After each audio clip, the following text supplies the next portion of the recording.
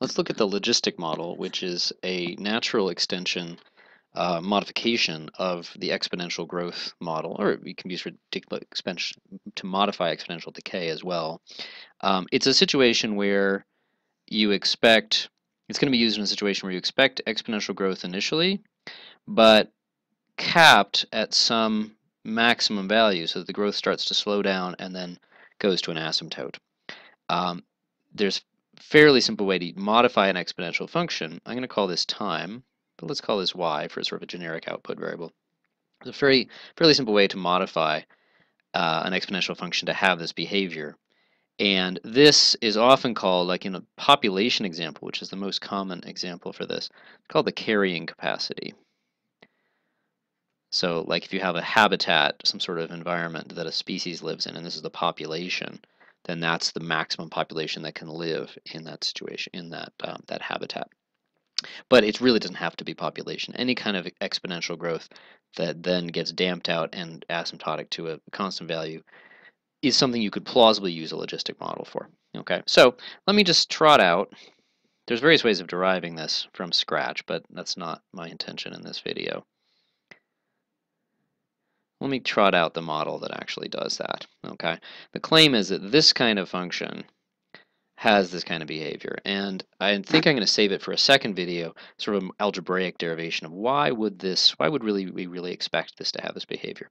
But what I want to do is just use the calculator and an example to show you, do it experimentally to show you that it really does have the right behavior. So I'm going to graph 200 over 1 plus 4 e to the minus 0.5 t. I'm going to go ahead and do it on a TI emulator. So those of you using a TI calculator, it should look somewhat like what you have on the calculator. So I put in a y equals 200 over 1 plus 4 e to the minus 0.5 x. Don't forget the parentheses. It of course wants an x here, but I want to usually think of that as a time variable. I did the window from minus 10 to 20, so somewhat symmetrical, but not perfectly symmetrical about x equals 0. And then the y min is basically 0 to 250. And you've seen the graph, I flashed it up there. So the graph starts out definitely with what looks like exponential growth. Then it gets to a point of greatest increase. That is, it turns out exactly halfway up to the asymptote. And then it tails off. In fact, it's symmetric. If you rotate it around this halfway point, then this rotates to this rotates to this. It's actually perfectly symmetric, which is something that's kind of fun to show. And it caps off at 200, and that's not a coincidence. Look at what we had for the formula. The 200 is exactly the numerator. So that's the first really big observation about this model, is that that numerator is exactly that asymptote value, which is really convenient because that's one of the most important things about this model, is that it has that asymptote. Okay, so this guy is that new horizontal asymptote up here, and so that's the role of A. So really important is that A is just, if you write it in exactly this way, and that has to be a 1 here. The crucial thing is there's other ways you might see this model written down, very similar versions. If that's a 1, then the numerator is exactly the carrying capacity. So that's one reason to write it in this way as opposed to other useful ways. Okay, so that's that upper horizontal asymptote. It'll never get bigger than A, but it will get close to it, arbitrarily close to it eventually. Okay. So what about the meaning of B and R? Well, R is in exactly the slot for like a rate, a growth rate. It's a little bit weird because it's a negative, and I was talking about how it starts out with exponential growth, but look where it is. It's in the denominator. So it's not totally implausible to think those kind of cancel each other out, and that this has something to do with an e to the RT. So, in fact, that part is proportional to e to the RT. And in fact, all you have to do is squint a little bit, and I claim if you just erase the 1 and simplify, you're actually going to get the left-hand part of the graph to a good approximation. So, where's my eraser? Okay, so let me put it up here. My claim, and I'll verify this on the calculator, and in the other video I'll prove it more algebraically. The claim is that y is approximately equal to 200 over 4 e to the minus 0.5t. Okay, so that is 200 over 4 is 5, and then that flips to a plus. Hey, that's exponential growth. And that is when t is large negative. Okay, so basically what I'm doing is I'm analyzing it for t large positive. It becomes very close to a. And for t large negative, in fact, it becomes, well, very small for one thing, very close to 0, but more precisely, it's exponential growth with a factor in front of it that's just the quotient of those two numbers, and the exponential growth rate, which is exactly this r. Okay, so if you don't believe me, you can experiment with that. I'll show, what I'll do is I'll just go ahead and plug that in as a y2. Oh, that's 50, my bad. 50, you're probably wondering what the heck that was about. 50 second e to the 0.5, and I'm going to just do x because they don't like t. Okay, come on. Okay, so that's our y2. And you can see that does track very precisely until this thing starts to fade out and not grow as fast as the exponential. Okay, so it's the fact that these guys are close together is what I'm recording there. Okay, so that's the second fact. Let me go back to my live presentation here. Okay, that the far left is just exponential growth, and so that means r is the growth rate. It's the ordinary exponential growth rate with the base e here for t way to the left, very large negative. Anyway, well, you're still in the growth phase, okay, before it starts to taper off. Okay, now the b here, it's not as easy to give a nice significance to the b. Okay, and what I'll just say is that we usually are going to find b from the data, from at least like one data point. Okay, so let me show you that. What we can see is it influenced what this constant was here, but I think it's best to just kind of find it from the data. So let me show an example of that. The book I use to teach from just plops down a model and gets some conclusions from that. I don't think that's very useful. I don't think it's quite enough to do. What we want to do is we want to model growth with an initial exponential phase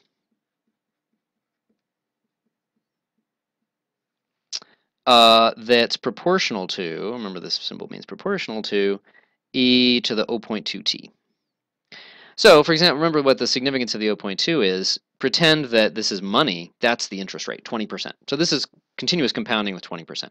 So roughly 20% growth per time period, let's say per year. So something like on the order of 20% interest or 20% growth per year. Okay, but with a carrying capacity, or in other words, an absolute maximum that you'll never actually quite reach, but you'll get close to it, of 800, and such that y at time 0, to be somewhat convenient, is 200. So for a long time before 0, you've been growing roughly at 20%. You catch it when you start your stopwatch at 200, say $200 maybe, and you're hoping for exponential growth in your money, but later on you discover, oh, it actually petered out and just sort of stabilized near 800. Okay, what is the formula going to be for that? So it's coming up 200 here, and then steep, and I've made a claim, I may or may not do that in the next video, that it's going to start getting less steep at 400. That's called an inflection point because it flexes there, something you talk about a lot in calculus, and then maxes out at 800. Okay, and in this range, it looked like continuous compounding with 20% interest, which is pretty sweet. Okay, but unfortunately, you don't get the usual benefit of 20% interest. So what's the function going to be? What's the formula going to be for that? Okay, well, this tells us A, done. This tells us R, done. That's a nice thing. So we know that this is just y equals 800 over 1 plus b e to the minus 0.2t. And remember, that's the minus because you put it in a denominator, and to counteract that, you have to put a minus there. Okay, and we saw a little bit about why that made sense. Okay, so now the one additional piece of information I haven't used is that it goes through 0, 200.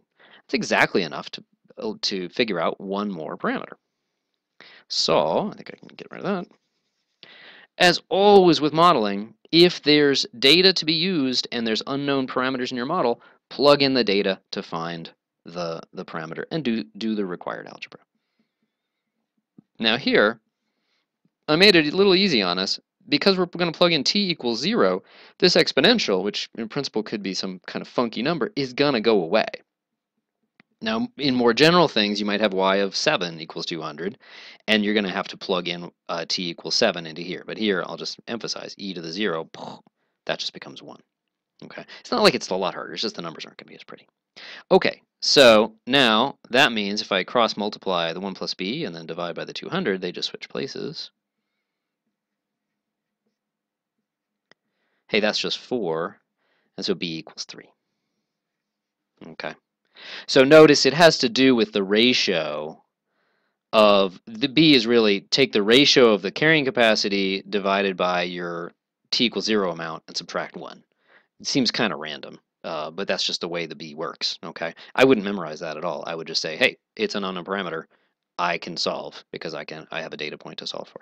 So what this is, it should be y equals 800 over 1 plus 3 e to the minus 0.2t.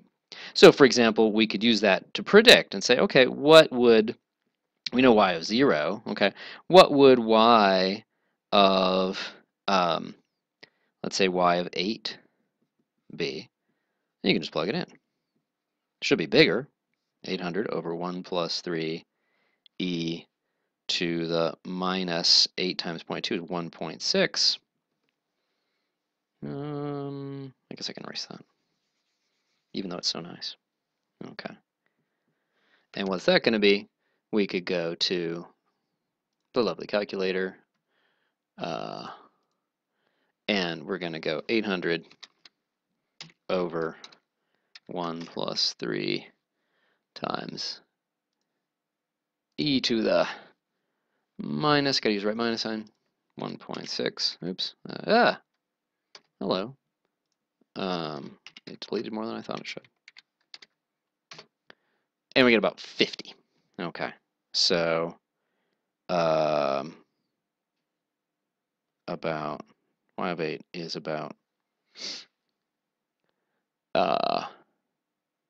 and something is weird. Oh, you know what? That's an 80. My bad. I was like, so that was the reason I knew that was wrong, is that that's much less than 200, and I know it's supposed to be bigger. Good example of error checking on the calculator, to be quite honest.